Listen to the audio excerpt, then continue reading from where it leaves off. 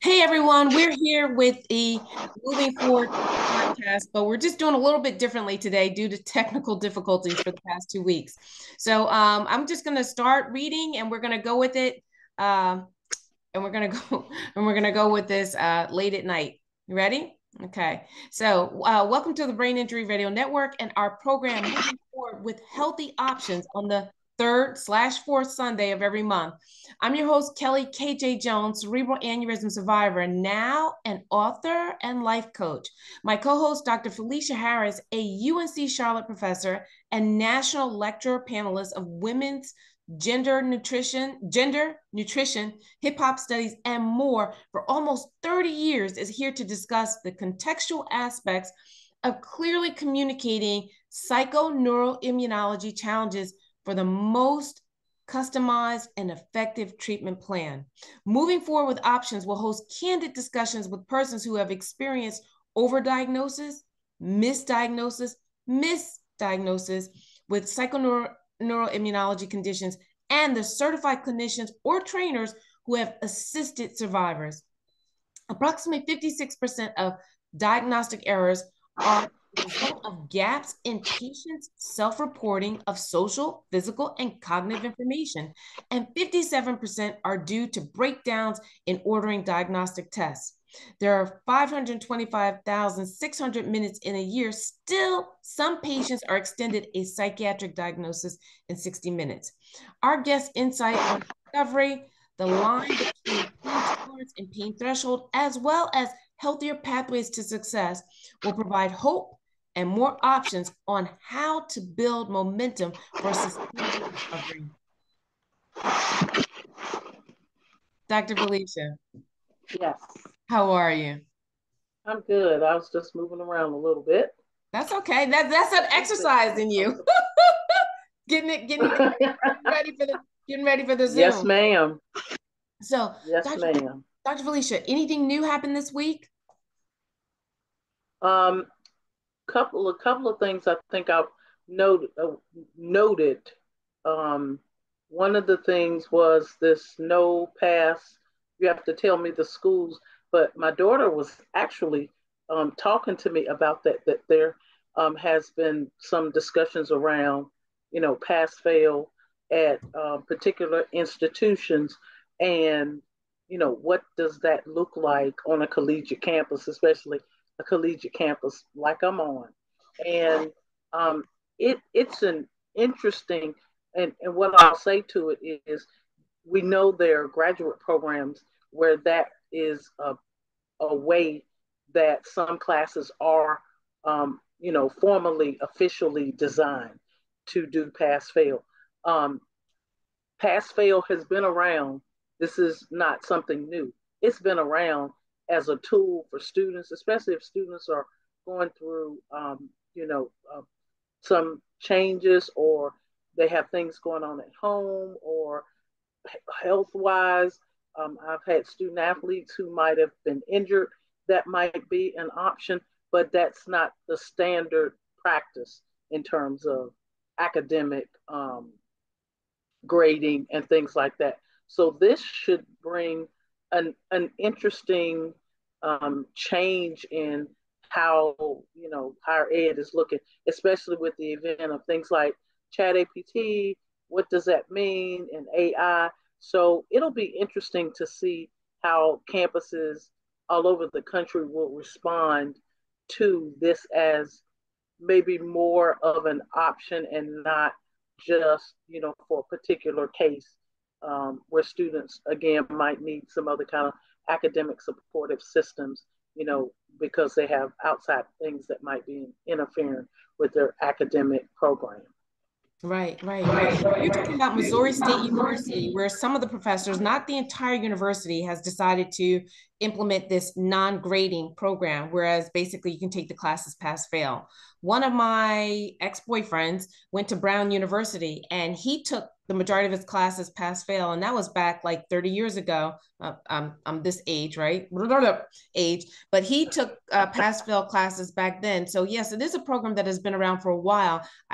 My understanding in the article that I read, the CNN article that I read, was that there's such a high rate of anxiety around grades until what the professors are doing is trying to find more coping mechanisms as well as mechanisms to get students to dig deeper into the curriculum.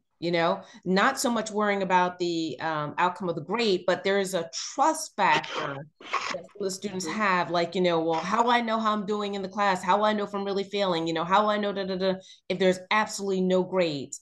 So there's a little bit of, getting used to the practice as well.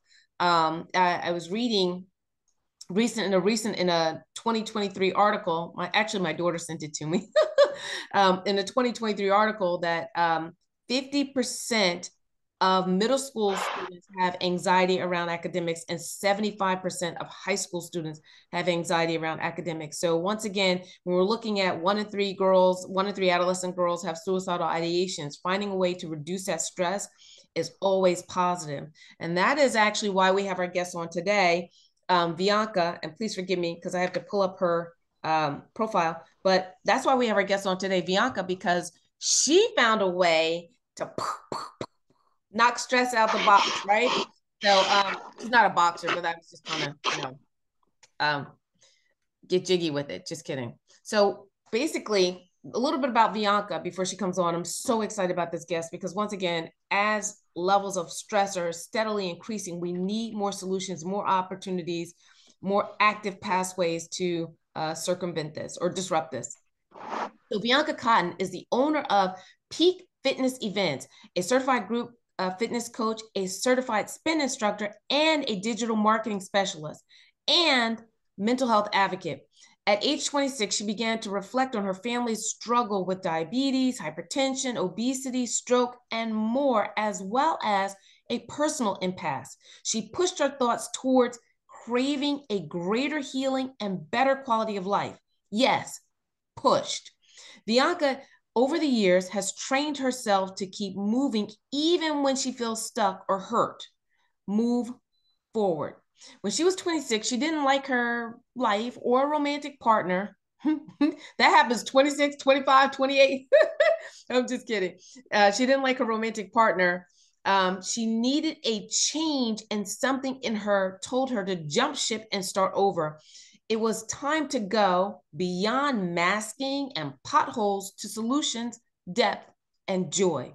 Fitness opened the door for all of these desires: forgiveness, courage, and more. A recent study in Amsterdam revealed that 50% of persons who experience depression and anxiety no longer meet the criteria for the diagnosis after completing 16 weeks of running. Even though, I'm sorry, they even lost more than other participants who were taking SSRIs. The Yang Tan Institute at Cornell University found similar results in a forced aerobic exercise study for persons with autism. The biggest challenge with an aerobic exercise program is commitment. During our interview, Vianka will share tips on how to overcome distractions and setbacks. Vianka's favorite quote is "Feel the fear and do it anyway" by Julian Michaels. And I just want to say one thing really quickly. I kind of laughed at the fact that people are having that there's the reality that there's stress in romantic relationships, but relationships is, I think, 60% of the reason why young adults are having stress right now, having difficulty with developing and maintaining and enhancing relationships. But on the other hand, our co-host celebrated what today? Celebrated 35 years married relationship. Yay. Yes, yes, yes, yes. So I want to Yes, say it so is it possible. can work. It is possible, to navigate, a healthy relationship. It is possible, but it still takes a lot of work so that it's not stress, laden. Yes. But yes, So yes, yes, yes. So my hero, one day she's going to write the book and tell us how to do it. But in the meantime, because Lord knows some of us like me need help. In the meantime, Vianka, welcome. Hey everyone, how's everyone Hey, doing? Hey. Happy hey, Bianca. Sunday. Happy Sunday. Bianca, you are doing some amazing things over there, peak fitness and moving forward. And right now, where so many individuals are having that impasse and trying to figure out how to move forward, you have created more pathways, and I love it. I noticed that the pathway sometimes, in reality, the pathway isn't always straight. You were in your listing, you were telling me that as a young adult or as a kid growing up, you ate healthy. Yeah. Growing up, eating healthy was like, well, eating healthy what my parents thought was healthy. That was the way we ate. We weren't allowed to deviate from, not healthy. And if we did, it was like every now and then, or shared foods, or my mom would measure things out for us if it was like too sugary, too fattening, like fast food. Like we had to eat all of our fruits and vegetables and all that stuff. Wow. So what is measurement out? Like when you say measuring out, like did she take a spoon? Did she have a measuring cup with you when you went It was places? a measuring cup. Like if we had like, say, I used to like cinnamon toast crunch. I was Uh-huh. only allowed to have a cup, and that's it. There was no cup or big bowl. It was like, oh, we'll measure out your cereal if it was very high in sugar and stuff like that. Is that what you did, Dr. Harris? Did you do that with your kids? Um, no, no, I didn't quite measure out, but we were very intentional about the types of things that they could eat.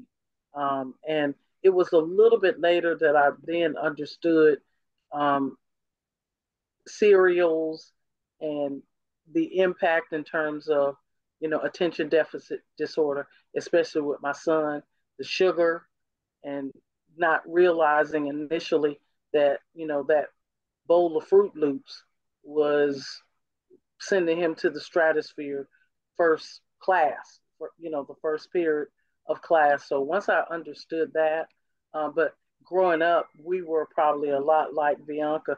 My mom was very methodical about what we consumed, how much we consumed, not a whole lot of sugar. We did not eat out.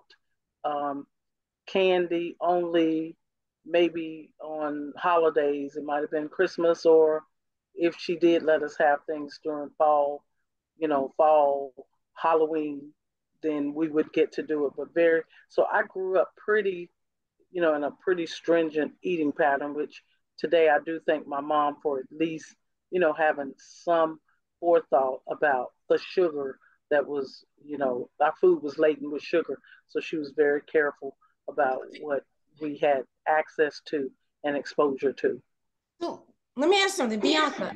Even though your mom did the measuring cup and everything, I mean, did you like crave more sugar? Did you want it, or were you just self-disciplined? No, I always craved candies Mm, because we weren't allowed to have it. So, the pastor at our mm, church had it, older women had it. They would give it to Yes, us, Lord, sneak it that to that us. candy with the wrapper stuck on it. Yeah, yes. but our teachers had it. So it was like I got candy everywhere else but my house. But I was always looking forward to going to my friend's house to get all the candy I could because we weren't allowed to have it. So it kind of developed a want and a sense of urgency just to eat something. Oh, a sense of urgency. So did you ever like go overboard with it? Oh yeah, God, yeah. Especially when I get to my first year in college, I was eating terrible because I never had that type of food. So I was just going to town. Can I please put some sugar on my eggs? Right, right. Yeah. Can I put some sugar on my broccoli? Right. I was not that first year of college. I don't It was sugar everything. It was candy every night, chocolate, Domino's, pizza, fried wings. It was I wasn't allowed to have at home.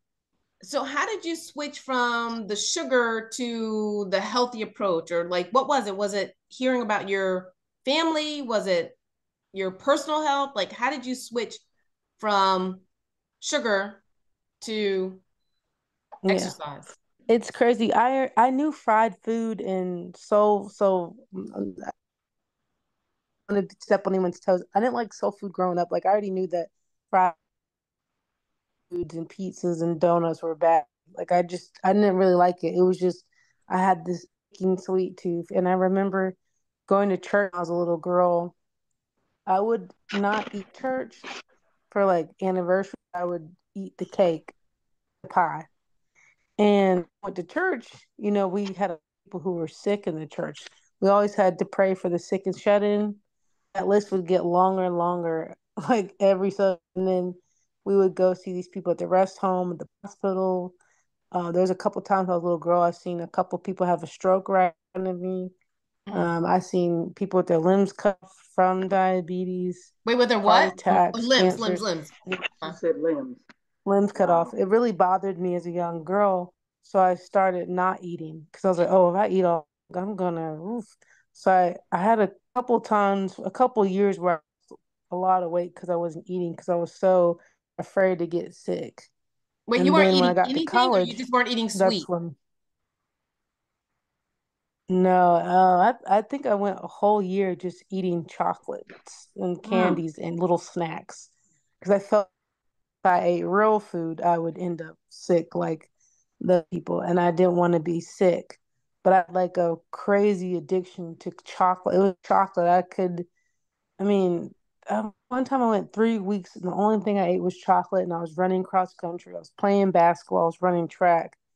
So, and I come home and I would say, "Yeah, I already ate, y'all.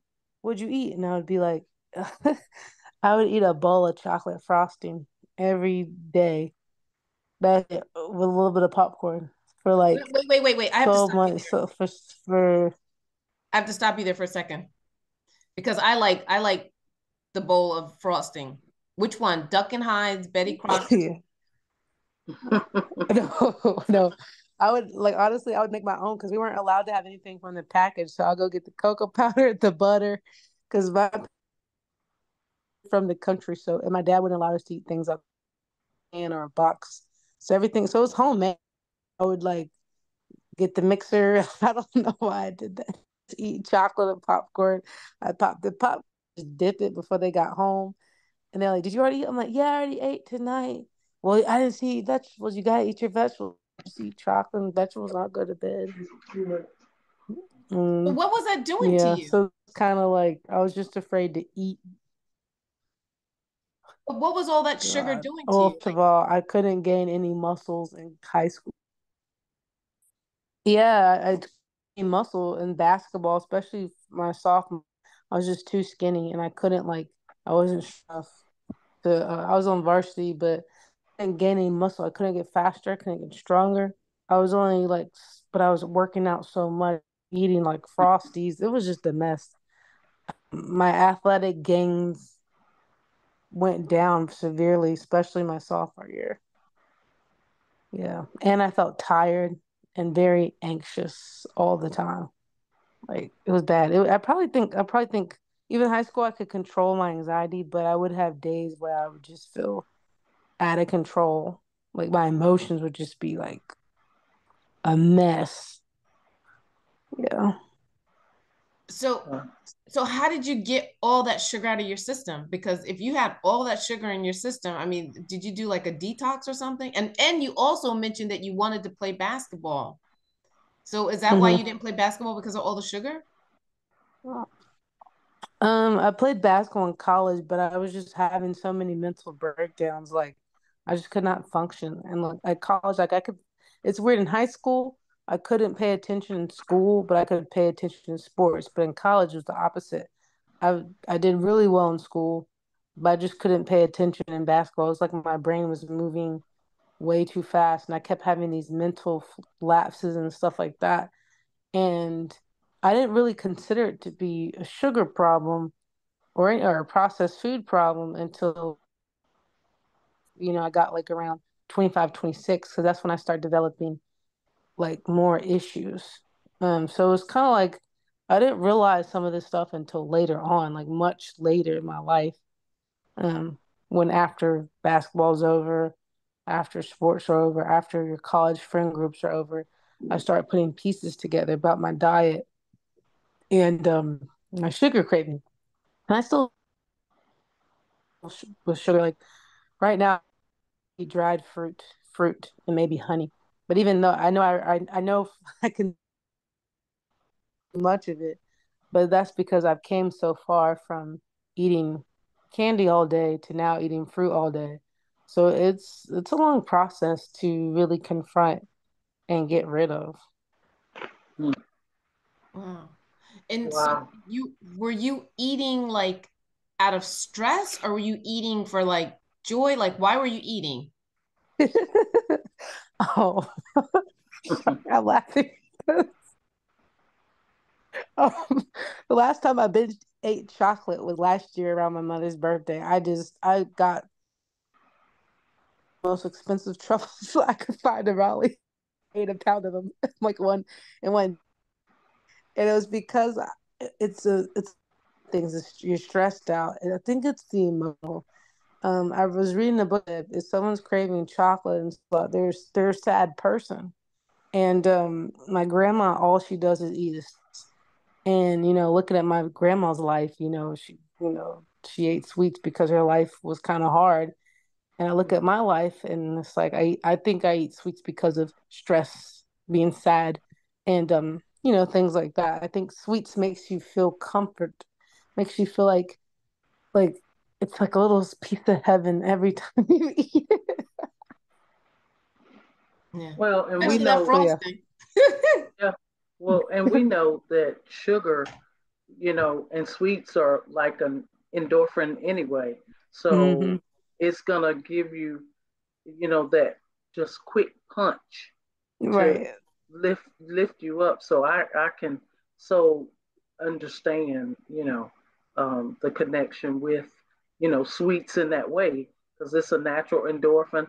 The same thing we feel when we, are exercising, running and doing, Hmm. weightlifting and fitness and biking and all kinds of aerobic kinds of things. You get that it's almost identical feeling, with something like sugar or like Hmm. with chocolate. And then they Yes. purposely put things, additionally in with the chocolate. And that further helps us feel, kind of that nice endorphin feeling, Hmm. that will lift, of course, your spirits at that time. Yeah. Right. Yep. So I just That's wanted to mention, exactly right.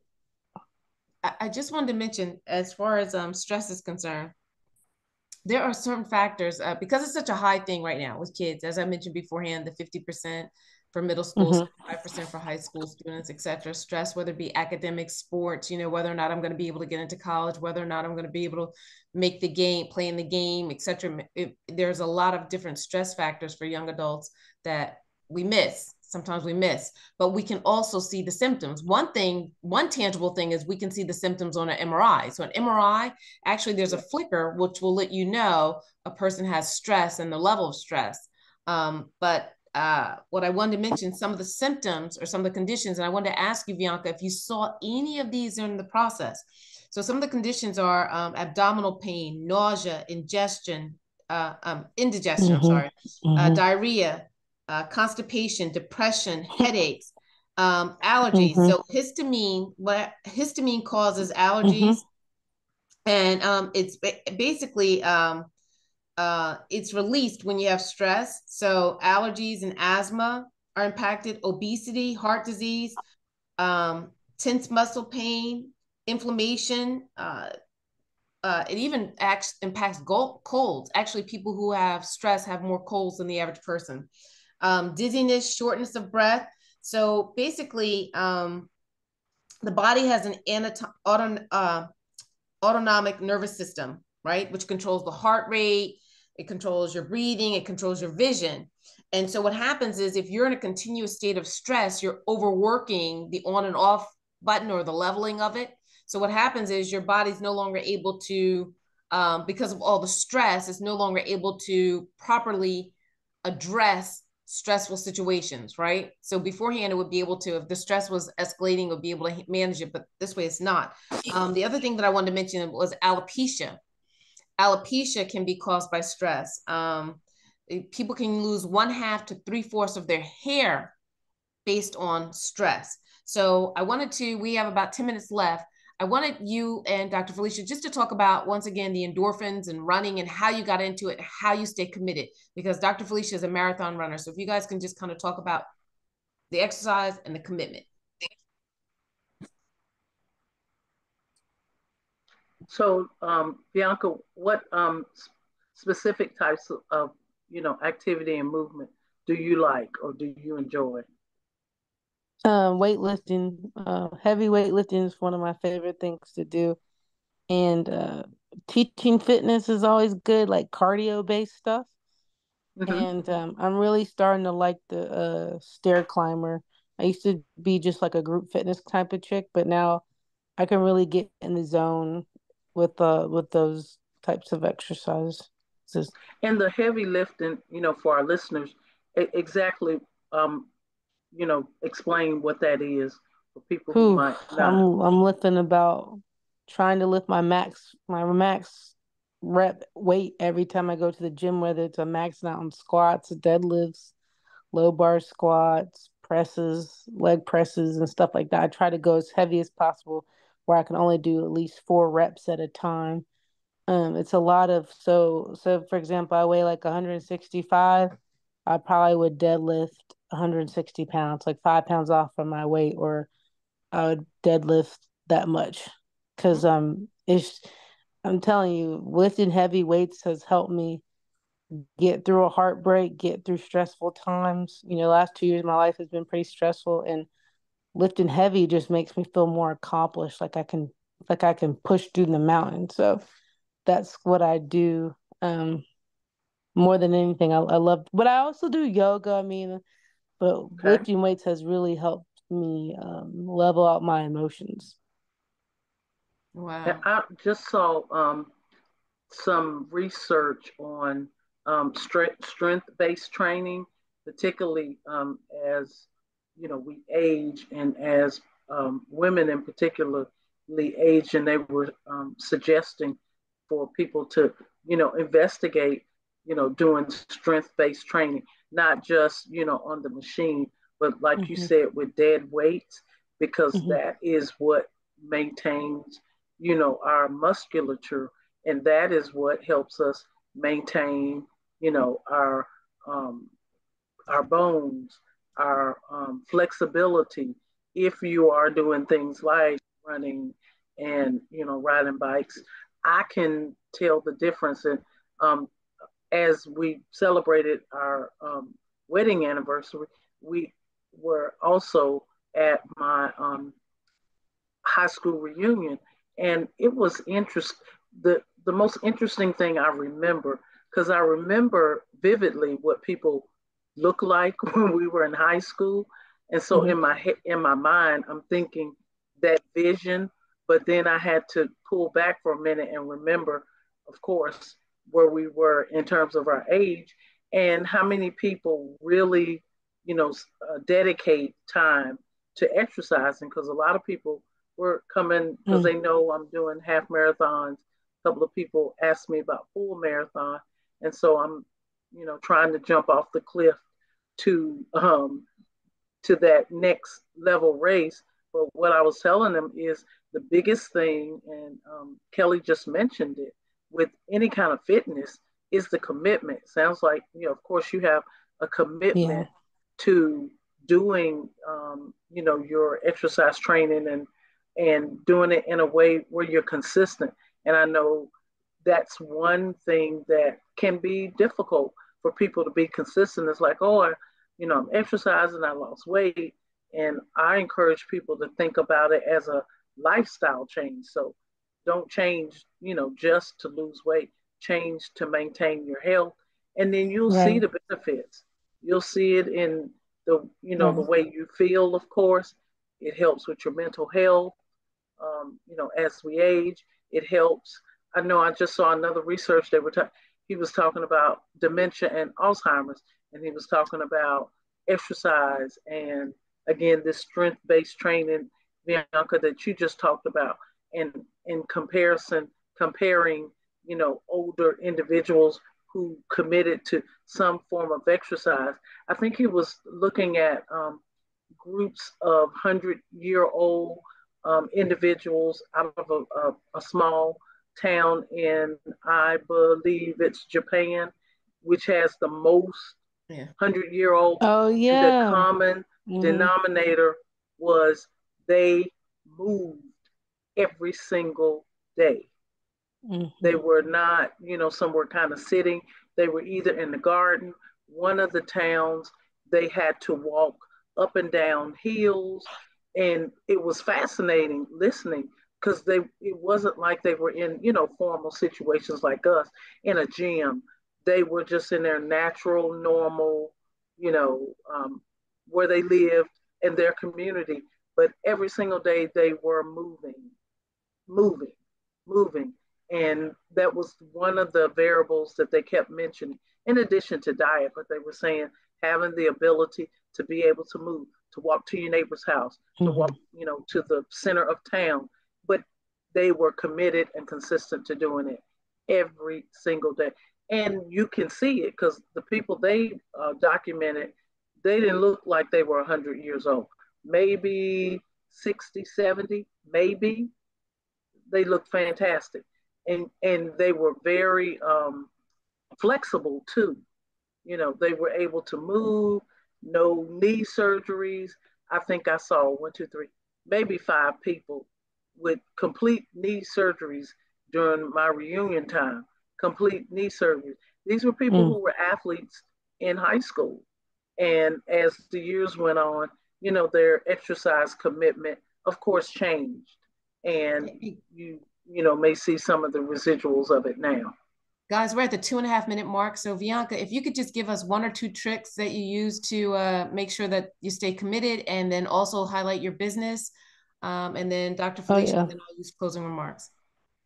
Okay, so to stay committed is you have to go past everyone says find your why, but I don't agree with that anymore. I think to really stay committed, you have to find a passion in moving. Like Dr. Felicia said, you have to find a passion of living. Why do you get up in the morning?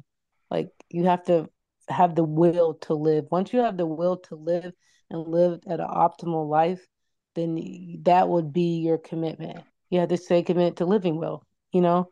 Um, so what I do now, I do fitness festivals and workout series with local towns and cities, in Apex and in Holly Springs. It's called Peak Events. It's becoming an LLC tomorrow, which I'm excited about. And we are growing. The last festival we had was August 13th. We had 190 people. So next year we're going to have a festival in Holly Springs in May. And then we'll have another one in September at Apex. And we're just going to keep adding pop-up fitness. And our mission is to make fitness accessible, but it's also to tackle the biggest issue, which is the culture of fitness and the culture of wellness. So yeah, Wow. Excellent. Wonderful. That thank you. is wonderful, wonderful. Dr. Felicia? Oh, I get the last words. Again, I think really what has hit me with this subject matter tonight was being at that reunion, and hopefully my story inspired some of my classmates to really get back out there and could be consistent with whatever they choose to do, whether it's swimming, whether it's ballroom dancing, whether it's walking, any any movement. I was just talking, Can you do me a say favor? this quickly. You probably have about 30 seconds. Can you highlight your Yeah. business? So I was talking to a classmate. Be committed. Don't overthink it. Don't overindulge yourself, but be committed and keep it small, as Bianca said. Keep it small. Keep it small and be committed, to it being something that you're passionate about. Okay. And your site, Me. your site for nutrition. Oh,